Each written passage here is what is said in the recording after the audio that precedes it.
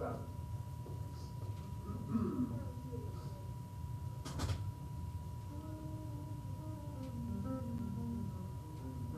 Okay, very good. So good to see you, George. Welcome very much. And in the audience, welcome very, very much to Conversations. It's a great pleasure to welcome to the program George C. Stoney. And George C. Stoney is a filmmaker, and I would add at the very outset, having been at a screening of his work that's been put on down at New York University in this November of 2010, a filmmaker extraordinaire within a certain context, and he's also known widely as one of the major figures that put together interest in societal terms in this institution of public access, for which we congratulate you on all of that. And welcome, George. Pleasure to welcome you to the set. Oh, glad to be here. We're going to show a couple of clips of your work, and then we're going to show another clip of your work that you're currently engaged in. But could you maybe just share in a quick kind of way your background, born and raised, that sort of thing, and how you got involved with media? And then we want to talk about filmmaking and your work, and then also get some talk in about the significance of public access as an institution. But could you share your background, please? Yes, I'm from North Carolina, Winston-Salem. I'm 94 years old, and I was born and reared in North Carolina and was there, went to Chapel Hill, the University of North Carolina, and hardly left the place until after I finished college. But I've been up here most of the time since. Right. You've been at NY University, Tisch School of the Arts. I've been at Tisch School of the Arts since 1970. Somebody wants to know, I hear that you're 94, you look 54 in very real terms. You're doing very well. Congratulations on that. Thank you. That's a good deal of lifespan to get so much of your work into. I don't feel 54. I wish I did. Know the feeling well, sir. Yeah, right. But you got involved in film early, and you were doing films. You were interested in media also. The Canadian Film Board was of interest to you, and this sort of thing. And you're talking now in the 40s and 50s, and maybe you could fill out. When did you get involved in film and so forth? Well, I got involved in films right after I got through with the Army. Okay. In 46. I see. A college friend of mine, Nick Reed, had worked with the National Film Board of Canada for a couple of years, and he got a Rosenwald grant to set up a unit to help nonprofit agencies and government agencies make films that would help them serve their constituency better. Very good. Yeah. And he needed somebody who knew something about farming because he had contracts with agricultural agencies. Well, I didn't know much about farming, but I had worked for 2 years after the war with the Farm Security Administration. Okay. And I knew something about agriculture bureaucracy, which turned out to be much more useful. Yes, indeed. If you can understand bureaucracy, you're in pretty good shape in the modern world, aren't you? There's a lot of it, yes. And I lived in the country for a couple of years as a child. My mother died when I was 5, and my father struggled manfully to look after 4 children. Yes. And finally, he kind of farmed us out to a good, solid old farm family. Right. And so we lived there for 2 years. So you gained values there of the land and so forth, and the rural setting and that sort of thing. Yeah, it must have been difficult for you to get through college and so forth. Was there the GI Bill or anything that would help out, or was that of an issue or not? You got to college after your time in the United States Army, right? Or no. Yeah. Before then. Oh, I see. Okay, yeah. So it must have been difficult, or was it difficult to get through and get a college degree and everything, given the fact that things were tight? In fact, I had my father was struggling. he'd been a preacher, and the congregation didn't like the kind of quiet, patient Christianity that he represented. They wanted hellfire damnation. I see. Yeah. So he quit the ministry and struggled to sell vacuum cleaners and brushes and that kind of thing. To make his way. And he had a hard time. Yeah, right. So he couldn't send me to college. But you went to Chapel Hill. But I went to the University of North Carolina. I had a paper route, and I saved some money. Good for you. But somebody came to my high school and said that it was possible to work your way through. Really? Okay. And so I hitchhiked down to Chapel Hill. Right. And went to his office, and he said, "Well, we have people working in the dining hall, cleaning it up and scrubbing down the floors, and at least while you're here, we can give you food. We could give you food, and you can sleep in an abandoned dormitory." They should make a movie of your life. Dickens. And so I did that. Horatio Alger, yes. But that didn't pay my tuition. No, right. But at that time, they let you go in debt for your tuition. It was, okay. So the 4 years were difficult. You worked your way through college, Yeah, as that's they say. right. Yeah. Okay, well, that's It good. was possible then. Yeah. It's not possible now. I know. It's really changed, hasn't it, entirely, the whole thing. I blush to think what the parents of my students are paying to have them in my class. I know. Sometimes I've got 54 in my images of the 30s and class and the documentary tradition classes. Yeah. And sometimes I look up at those students and I think what they're paying to be in my class. Right. And I think to myself, George, you fraud. What do you have?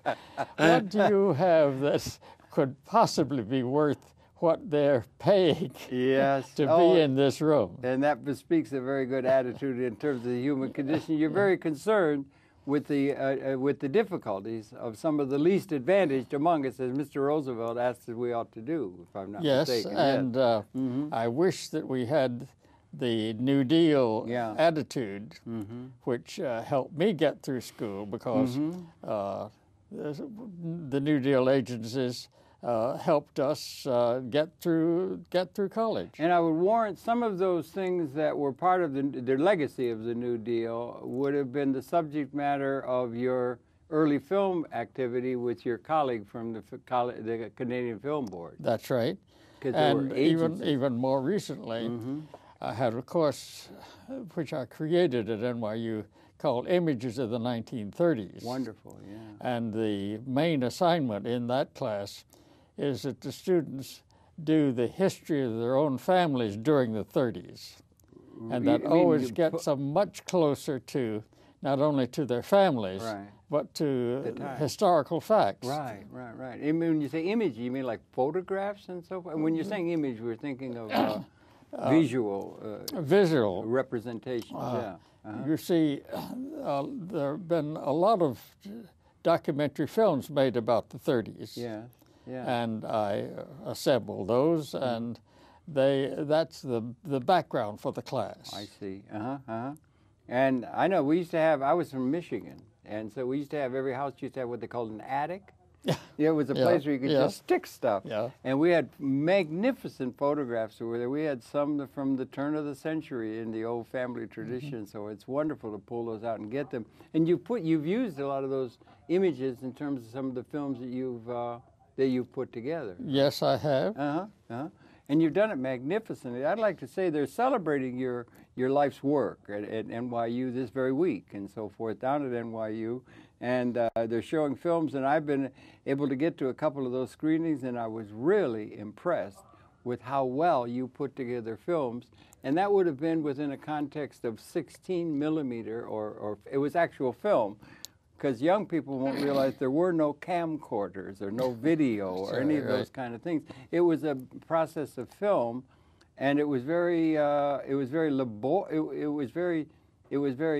challenging and to put together good films. Framing and lighting and all of that had to be sort of done and at expensive. And expensive as well. Yes, Yeah. So I think we took much more care of what we shot at that time. Yes. That's why the lighting of camcorders is just as demanding as the 16 millimeter lighting. Okay. But since 16 millimeter costs so much more, right, we took much more care about it. And I wish that I could get my students when they shoot documentary films to take the kind of care that we did.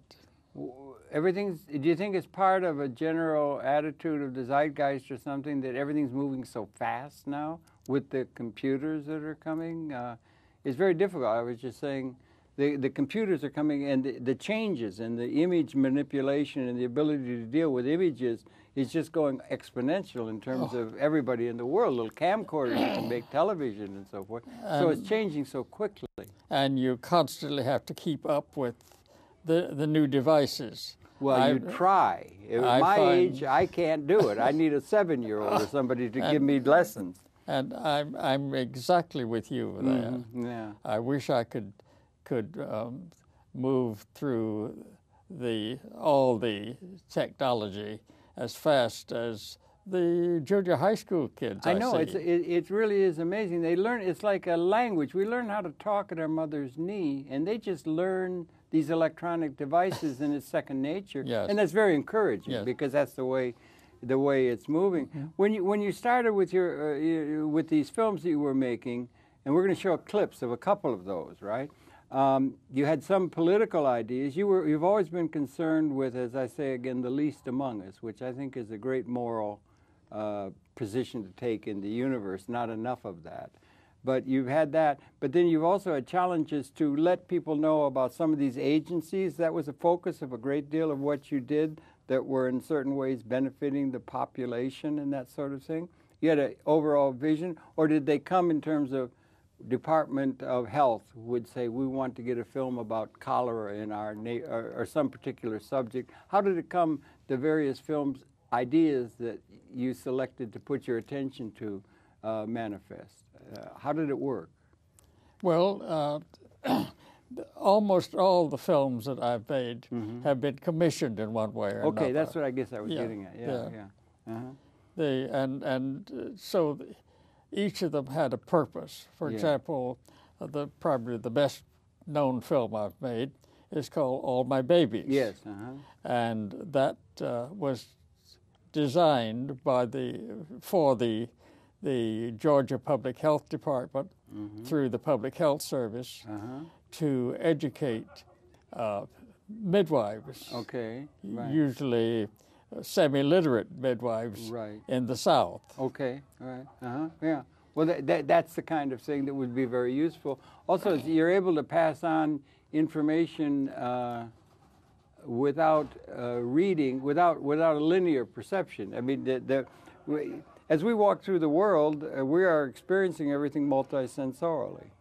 You know, everything is coming sensorially, and we're getting back to where we were for a long time. We only had print as a way of conveying information, some paintings and so on. But now we're getting down to where we're mimicking the way we've experienced the world multisensorially, and the film and the audio and so forth is part of that. And you were involved in that. In your university training, were you trained that way, or did you pick it up after doing liberal arts, or how did you get to Well, that? I was trained as a journalist. You were a journalist, okay, yes. right. And my first job out of the Army was working with the Raleigh News and Observer. Okay, as a reporter? As a reporter. Print?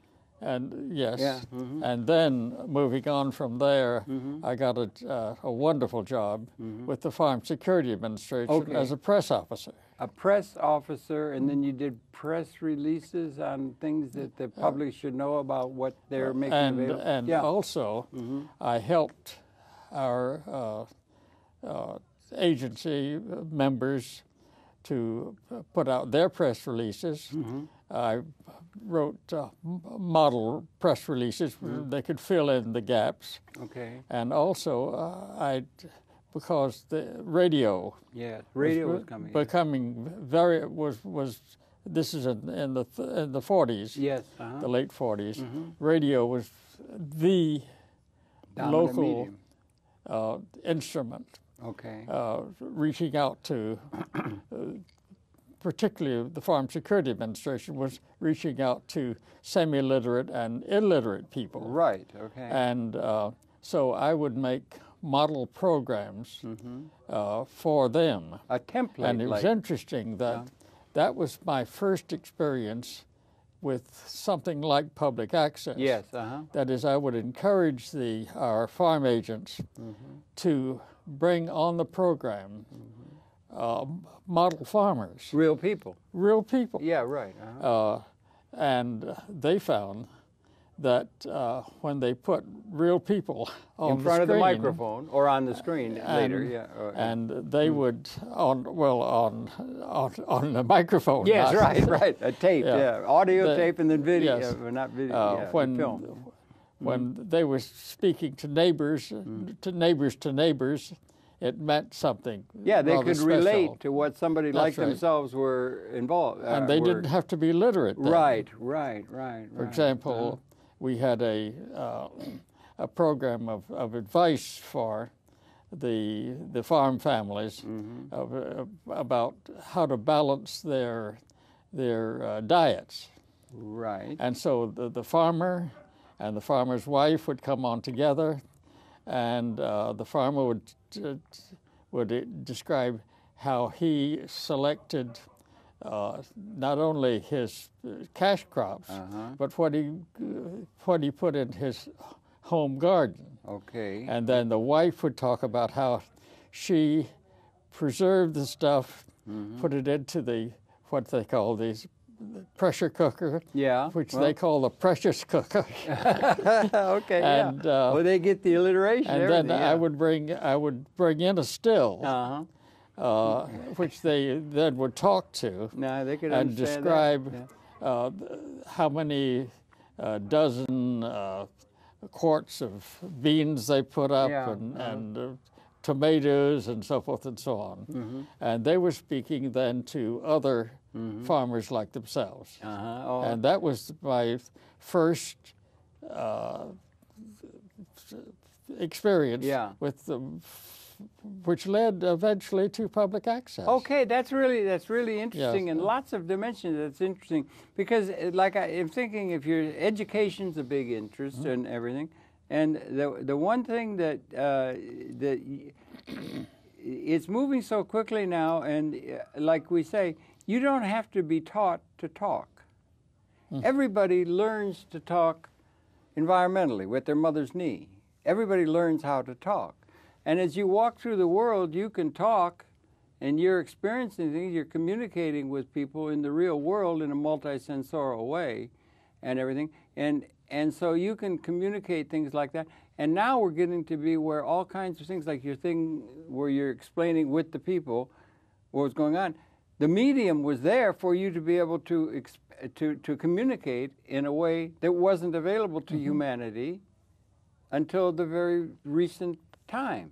Do you understand what I'm saying? It's moving very quickly that way, and in multimedia, it's getting closer to the way in which we experience the world, and they can present all kinds of ideas in very, very vivid and very important and communicative form and so forth, without any written words at all. It can be written in the way that you do when you communicate, and I think that's taking place on a world scale that has huge implications in terms of the connection. Marshall McLuhan used to talk about the connection of the extension of our consciousness, and communication is now coming around almost full term, and we're coming into a new way of relating to education and all matter of communication that's similar to the way we experience the world as we walk around. I don't know if you can understand. The only way to pass it on over the long period in the past was through print or through a linear perception. And now you're experiencing it multisensorially all at once, the way we do when we walk around in the world. And the film made it possible to make things real in that sense. And I think it has big implications for the evolution of human society, the way we're going to be communicating. I'm sorry, I got off on a sidebar. But that's wonderful, the idea you put it. Did they understand when you said you brought a still? You brought a still? A precious cooker. Yeah. But you brought a still. You could make some white lightning if you wanted to, and that sort of thing. Well, you're talking to real people, is what I'm saying. Yeah. Right. And you can get down into that, and that's really good. And you enjoyed that process and being with the people. And you're very democratically oriented in your moral or ethical perception. You're Democrat. You like the people. I mean, you're in league. You're not. So that bespeaks your interest in public access, because public access is a way of communicating for the people rather than just the hotshot stars that are in all the ads and all the feature films and so forth. You know. And at the Farm Security Administration, we were reaching out to other poor farmers. Right. Okay. Okay. That was good, and that's where you got started with that, right? Yes. Well, that's really good. Now, what we're going to do, George, we're trying to cover a lot here today, because we're also going to say they're going to be offering. You're working still on film. We're going to show a couple clips of film that you have. Okay. I think one of them we had to do. You've done how many films? I asked you the other night, you couldn't quite recall, but how many films have you made over your life's career or something? I don't know. Okay. Remember that all of my films have been cooperations. Okay. I've never made a film all by myself. Okay. You think it's inherent that film is a collaborative medium? Film is almost inevitably a collaborative feeling. In the feature film world, the property is what counts first. It's the writing. It's the writing and so forth. That's important to making the films that you made and so forth. Was you had a structure similar to making a film in the film industry and so forth? Oh, you have a property you begin with, and an idea. The idea of verite, in which you just stick up a camera, that never makes a very good film. Okay. You almost always stick up your camera with some purpose in mind. Okay, right. And certainly when you put it together, you have to arrange material so that the audience gets something other than just a view of reality itself. Right, yeah.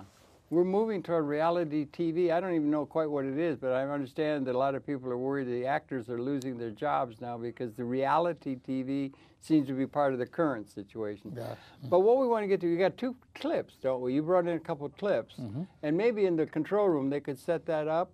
And we're going to have a couple of clips, each one around 3 or 4 minutes, something like that. We're going to run them both, and we'll come back and talk about it. Okay. And then down the line, we'll give you a heads up. In the audience, we're going to be showing a little clip from a film he's currently and been involved with about a major a Brazilian philosophical pedagogist and philosopher, Paulo Ferrari. He's working on that now. But let's set that up in the booth if you can. Now, we're going to run a couple of clips. There'll be one right after the other. And we're talking with George Stoney, a filmmaker and one of the major people who helped create the institution of public access. We're going to want to get some words in about that at the end. But could we run that tape now then, if you could, please? Run the DVD. And maybe we can just chat as we wait for them to get that. It'll come up. Here we go, maybe. Here we go. One night at Highlander, I can remember that we were watching a movie when some men came in with guns and billy clubs, and the power was turned off, and we were in complete darkness. There we were, some of us barely knowing each other, and unknowing of what it was that was happening and going on. So there was a lot of fear in the room. But as the men walked around between us with their guns and their billy clubs, somebody decided to sing "We Shall Overcome." She's the one who got the idea. She started humming "We Shall Overcome," and that got everybody humming together, and then they just started singing, and for about 2 hours that actually quieted some of the terror and fear that people had of what these deputized thugs were doing. There seemed to be a need to say to the men, "We are not afraid." And those lines helped convince us that we were not afraid. Jamila was a wonderful singer, probably about in her early teens. And that night when they raided Highlander, she sat there in the dark and made up the verse on the spot, "We are not afraid," and helped about 50 people there sing in the dark, "We are not afraid," and sing "We Shall Overcome," just to keep their spirits up while the deputized thugs went around and ransacked everybody's luggage. It unnerved them. One of the men turned to me with his flashlight as he shone it in my face and said, very nervously, "If you have to sing, do you have to sing so loud?" And that statement just raised my voice even higher. "We are not afraid today."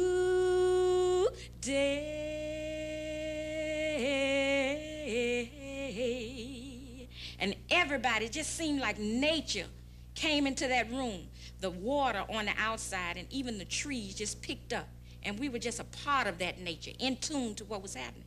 So much so that it unnerved them, and they began to even back up. Even though they arrested some of the people they pretended or alleged was selling illegal booze, they retreated very nervously and had to leave.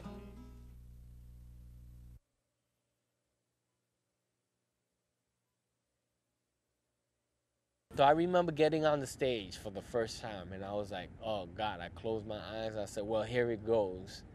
And I came out and I got into character, and I said, "Gentlemen," and everything was quiet. It was like the most quiet, and I said, I got them. And that's when I said, you know, like, I went on from there, and I knew they were listening. So I just looked at the lights, and I just didn't see anybody, and I recited my poem. I begin to say with soothing manners. Gentlemen, I begin to say with soothing manners not used today. I offer you the good life with a drop of strife. Diamonds, pearls, girls, the best of all worlds. A dream is just a dream if you can't chase it down. I am the dream merchant. Close your eyes and see what I sell. Remember your struggles. All the little problems you just can't juggle, from the rent not being paid to you not getting laid. You need the cash, the green, the pure cheddar. Accept my offer? You better. Don't worry, the dough you stack it. Money made from this little packet. Manteca, P-funk, the jump, better than the skunk, the cane, the strands of membranes through the veins. Insane, insane, I tell you, I sell you a dream in vain. It comes with the sweet seductress, dressed to impress in that hip-hugging red dress. She has the bedroom eyes, the luscious lips, and the long, luxurious hair. Her body whispers, make love to me if you dare, if you dare. You will abide, take a trip to the other side in a nice fat ride. A Jeep, a BM, a Benzo, all will see you with mucho respeto. This dream that I deem will raise your self-esteem. Complete with a wardrobe, Italian cut shoes, suits by Armani, custom made from Garmani. It goes with the presidential, which is essential. It fulfills your mental. So if this dream is your goal, you pay with your soul.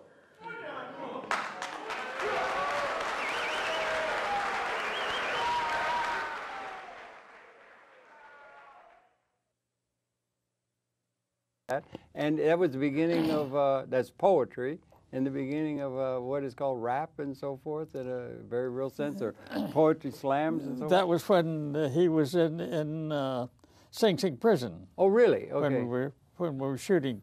That's where it was shot? Catherine Vokins had a drama group there. Oh, okay. Uh-huh. And he was a part of that. Uh-huh. And we're making a sequel to that now called Staying Out. Okay, good. Yeah. And we're showing how difficult it is once you've got a prison record. Yeah. How difficult it is to go legit. Yeah, right. To get a job, to keep a job. Right. They had the Fortune Society. Tries to help, I think. That's in right. that, but it's Fortune a real Society problem. does a very good job. And they've got a big now prison Yeah, industrial complex that's been built up. Large. It had to do a lot with marijuana laws and so forth. That it seems to be society's coming around to recognizing that was a mistake. Right. To put that Schedule 1. Right. So these are socially conscious things that you're doing and everything. And congratulations on that. And it was very interesting. And then the woman about the "We Shall Overcome." That was beautiful. Who is that? Camilla. Camilla. Yes. She's beautiful. Yes. Just beautiful. Her yes, voice is just, and you have to. Oh, okay. So that's really good. That's a couple of examples out of the Obra, which is huge, of things that he's done and so forth. And sort of while we're in that vein, maybe we could just sort of think about the other one, because we're showing films in a tribute to your work. At NYU this very week and so forth, and I'm glad they're doing that. And one is going to be, it's a little late for the viewing audience, but it's going to be actually tomorrow. You're going to be showing clips from a film that you've been involved with, and maybe you could share about the philosopher or the philologist, or the philosopher, but also, what is it, pedagogist? Pedagogist. Paulo Freire in Brazil. You spent a good deal of time there. Maybe you could talk a little bit about the man. And then we got a clip about a film, a piece from the film that you've been working on and are still working on. But maybe you could share that and sort of set it up. Well, I went to Brazil as a part of the State Department's efforts to get American academics to help universities abroad. Okay. And particularly, well, in the early days when we were using video. Okay. And we thought we kind of invented the use of video as a playback device. I remember. And this clip demonstrates the way we're doing it. Actually, when I was in Brazil, I demonstrated our playback methods, and Paulo read about it because it was written up in the folio of Sao Paulo. I see. And maybe I tell about that in the clip. I can't remember. Okay, yeah, but you were using like a camcorder, or we used to have a thing an called old cam. You remember a Portapack? An old Portapack. On a Portapack, yes, yeah, yes. I know. And that was when we first got it. Yeah. And Paulo was who was just beginning to recognize what the camcorder could do, and he wanted to know, he wanted to see more of the clips. Yes. Well, I had never heard of the guy, Yeah. even though he was quite famous at What the year, time. more or less, or roughly, are you talking? 15 years ago. 15 years ago. Yeah. Okay, And, right. Okay. So they were so impressed with the fact that he called me up. So we actually have a clip of our first meeting. With him, yeah. Yes. Yeah. But a little more, if we could, on him. Now, he's a major figure. Oh, yes. Phenomenology is associated with, and he's got some oppression of the poor or something. He's written many, many books, but Yes. perhaps his earliest one and perhaps best known is the pedagogy of the oppressed. That's it, yeah. Yeah. Yeah, the teaching of the oppressed. I mean, pedagogy is a way of teaching. And so you've become interested, you spent a considerable amount of time in the country of Brazil, up in the Northeast, as I understand. I went to the Northeast and worked with him for a while. And so our film has some recordings of early experiments that Paulo was doing using the camcorder. Using the so he's interested in the technology. That's right. I can remember doing programs back in those days. You remember Paul Ryan and Rain Dance? And oh, the yes. God bless him, they were friends, and he had a porta-pack. He had about the 6th or 7th that came off the boat from Japan with Nam June Pike and everything. And he was very interested in that.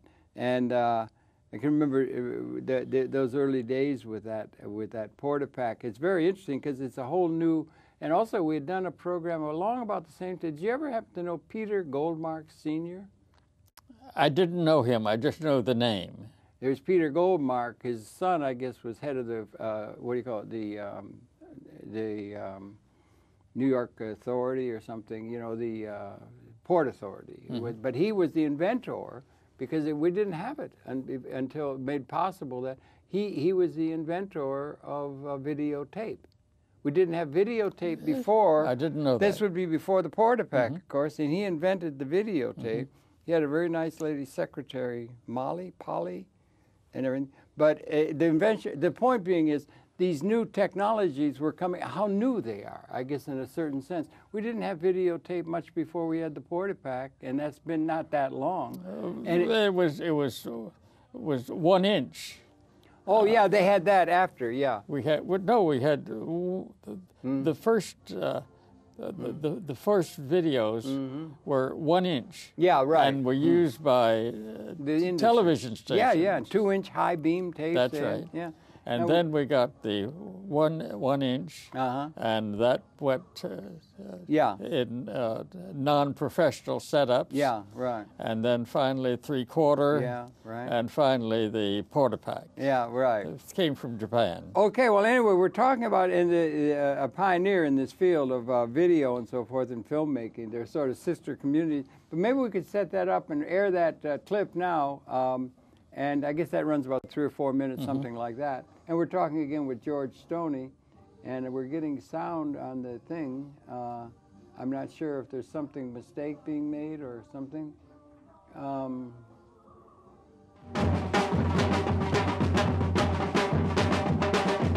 I strongly believe. What is that? I never could think of the inexistence of God for even 1 second. Nevertheless, more and more, I don't feel too much the need for a church in order for me to discover God. Because above all, for me, the true temple of God is your body. Is my body, is our bodies. I am sure that one of the things we should ask every day to ourselves is, why am I here? And with whom am I?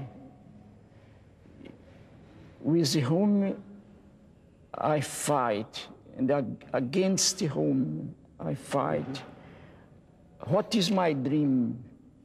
In favor of what must I be in history? The more I asked questions like this, the more I perceived the need I had to be consistent with my friendship with Christ, for example. Your friendship with Christ. Yes, with Christ. No, it is an arrogance, maybe. Oh, no? That's a beautiful phrase. Yeah. Not fear of Christ.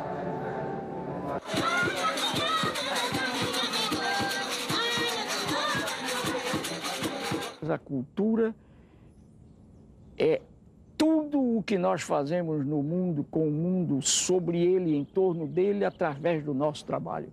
Do trabalho não importa apenas físico, que não existe, do trabalho chamado intelectual, do trabalho chamado manual.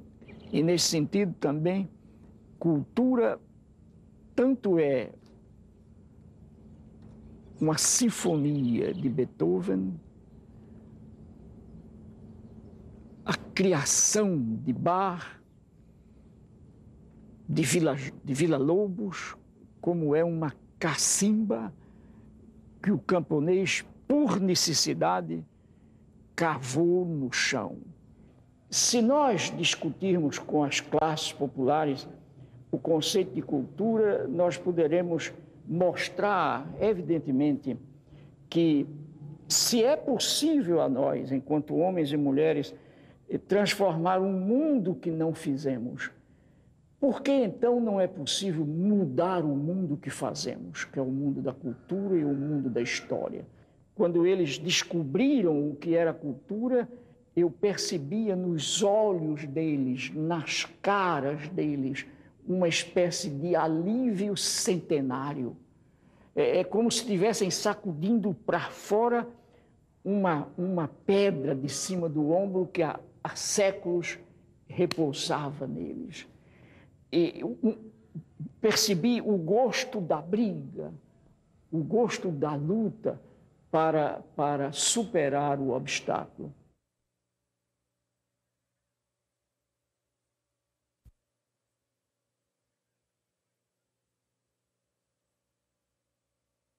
On Sunday, outside of church, about the only entertainment we had was to take pictures, maybe go up to the cemetery or out in the mill yard and take pictures with a Kodak.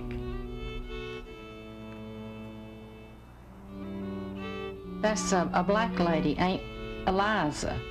She washed for my grandmother when my grandmother's children were small, and then when my mother grew up, she would come over and wash for us.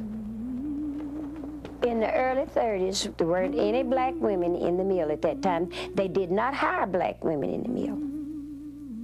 And we worked for the people that worked in the mill, the mill villages. And we took care of their house, took care of the children, and did their work while they worked in the mill. That was our occupation at that time. They didn't have to pay them very much. They just practically raised the children. You could take your black hands and you could stir it in their dough or in their foods, and you could take your black body and lay in the bed with the child and protecting it, but you couldn't come in their front door, right? You weren't worthy to come in their front door. We had black domestic help, poor as we were.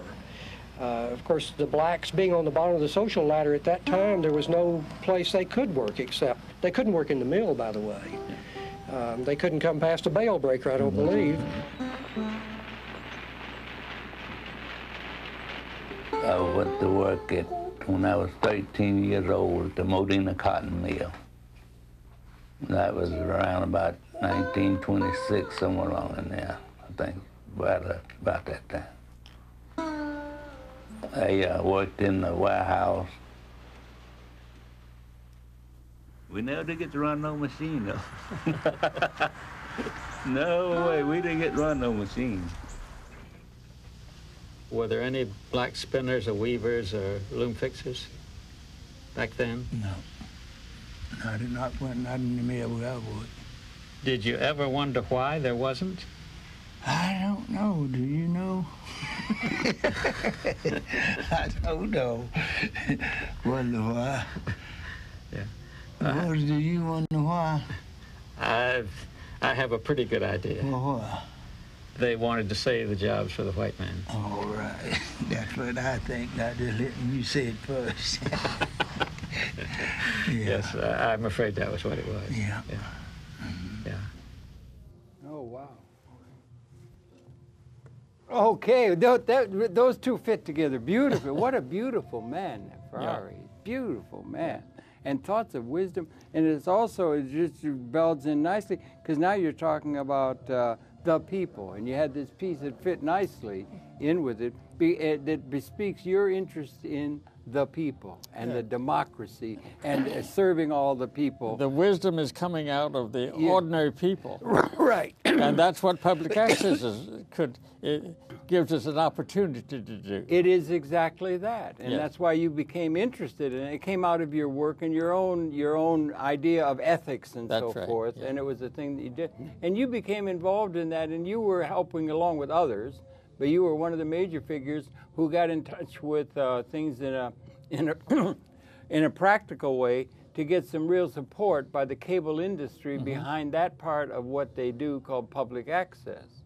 And I congratulate you on having done that and helping put it together, because it's a major institution, and its example is one that is likely to emerge to be very important in the time ahead. It seems to me you're a pioneer in that, but your thought on that, and it is because we can tap into the people themselves. It provides a way for them to produce multimedia and distribute it, rather than only the stars, which the industry is by and large interested in. But its continuation depends on the franchise authorities, the city franchise authorities giving out the franchises. Yes, that's right. For example, with MNN, the requirements for public access are written into the agreement. Yes, that's right. It goes back to about 1970, doesn't it? That's right. That's right. And we want to continue that. We also want to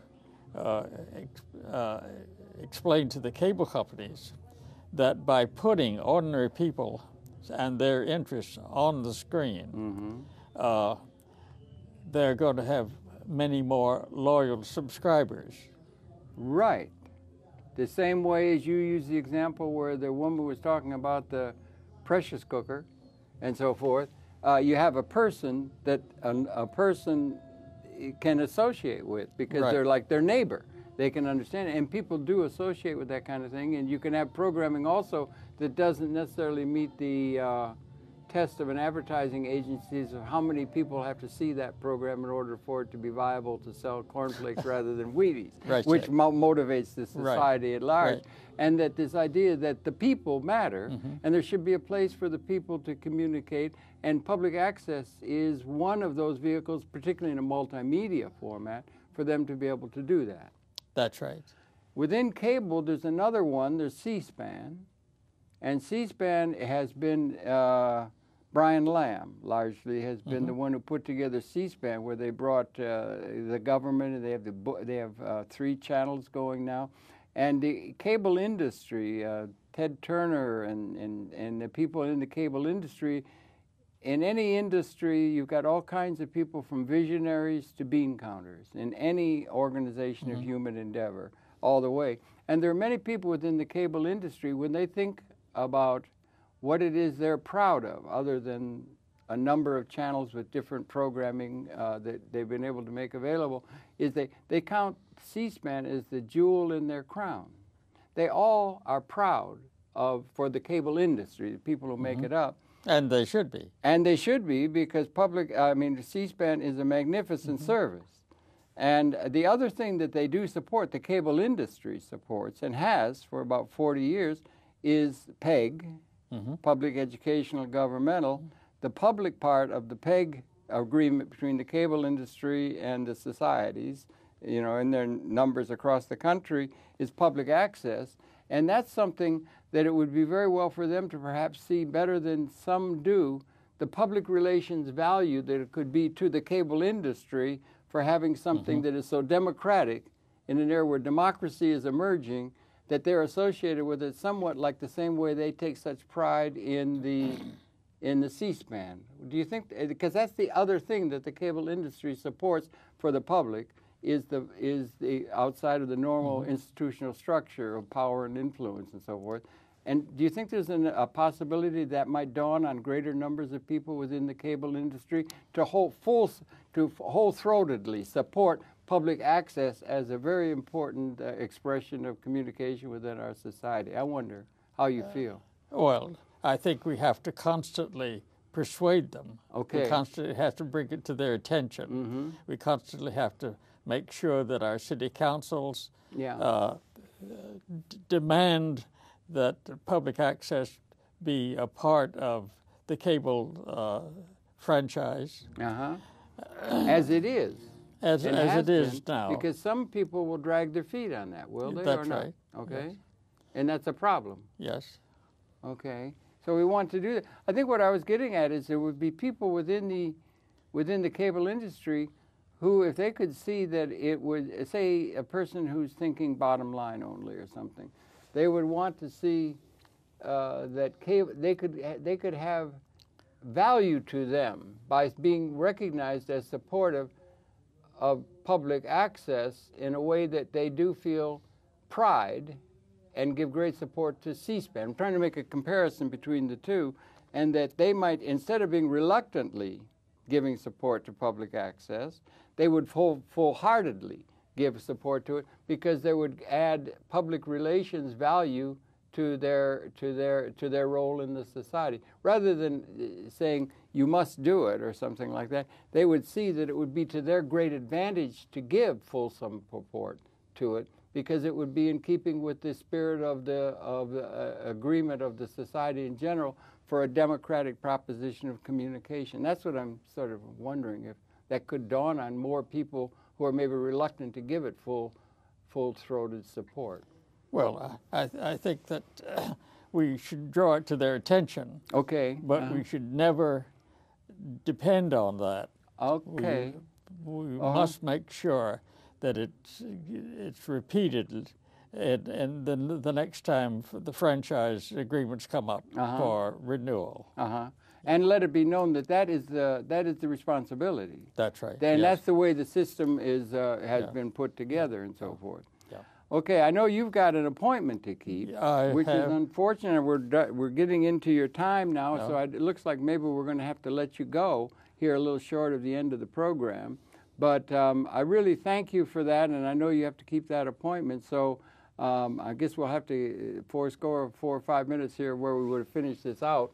But George, thank you very, very much for all of your work as a filmmaker. It's very well deserved accolades that are being thrown your way this week at NYU, and that program with Paulo Freire is really interesting. And then also for your work in terms of having set the groundwork for public access, a major institutional communication system for the people of this country. And I thank you very much for that, you and all your colleagues. So, thank you. Thank you. Your pleasure at the Perception of the Legend in Public Access and in filmmaking, George Stoney. And we thank you, invite you to come tune in tomorrow, next week, and maybe we can show a little footage at the end to fill out the hour. And George, thanks a lot for coming in. It's a great pleasure talking with you. Shallow currents still take men to sea. And when the wind rises, though I may be safe ashore, I am transported back in memory to a small college movie house in North Carolina, where Flaherty's Man of Erin first filled me with awe and wonder.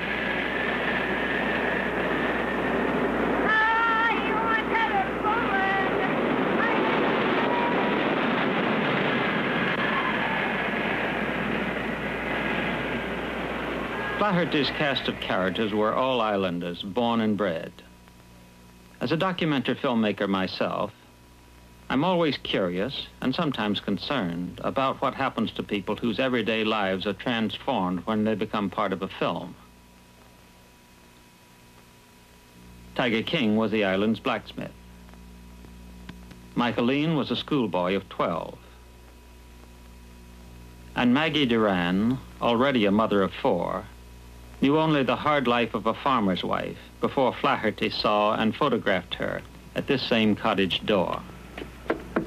We asked Harry Watt, who apprenticed with Flaherty and later directed some of Britain's most powerful wartime documentaries, to come back to Erin with us. Maggie, my dear, it is beautiful as ever. Very welcome, sir. You remember me, my I do God. very well. We've very well not done badly, have we? Not at all, sir, not at all. A long time. It's a long time now. How long do you think? It's about now, I'd say. 40 years. Oh, More than God, yes, and more, I'd say. We were a grand young couple then, weren't we? That's right. We were. Will you come into the house? I'd like to very much. Yes, come on and out. What are you doing? I'm trying to see what's stored up here, if anything.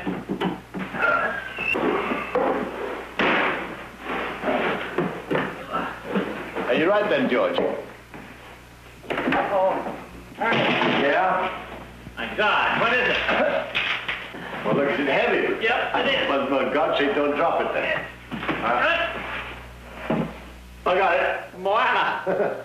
Moana, yes. There's a story about the Flaherty girl Wait a minute, be careful. putting these things on and dancing for the Iron Islanders. Is that so? Yeah. God, the Iron Islanders must have been astonished. They're rather lovely, aren't they? Yeah. Lovely one. Up! All right. There are a lot of bottles up here. And? I'm going to just do a bit of I Claudius now, if you don't mind. Oh, it's the holder for a Steinemann rack. That's the Steinemann rack. Uh-huh.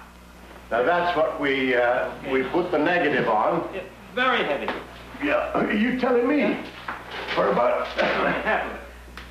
you put the... You realize you put your 200-foot of negative around those, and then you held it here and worked it like that. Is that what you did? I'll say I did this for about hour after hour after hour.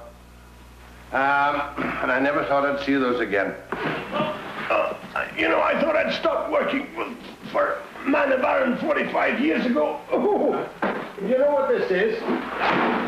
I think this is the end of the great developing or printing machine.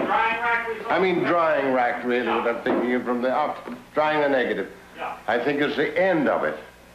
Well, And then... others like it up, 3 others like it up here. Why don't you leave them up there, George? For Christ's sake, I'm fed up.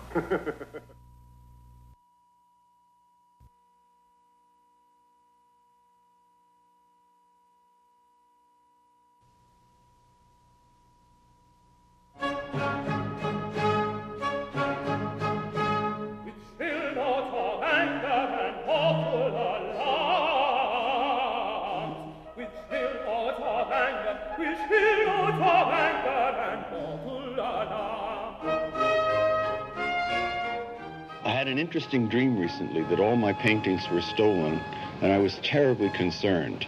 I went all over the countryside looking for them, and I couldn't find them. And then I thought to myself, why aren't I more upset? This is really a terrible thing, and I'm not really very upset. And then I realized that maybe the important thing is the doing of them, and what you've accomplished, quote, on the side. Well, maybe that's the important